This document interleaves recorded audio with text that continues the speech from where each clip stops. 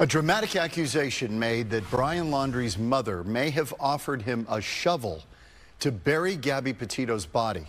An attorney for the parents of Gabby claimed to have seen a letter from his mom at an FBI office, and on the outside of that letter, the contents were talking about her offering Brian a shovel, but the note's envelope said, "Burn after reading."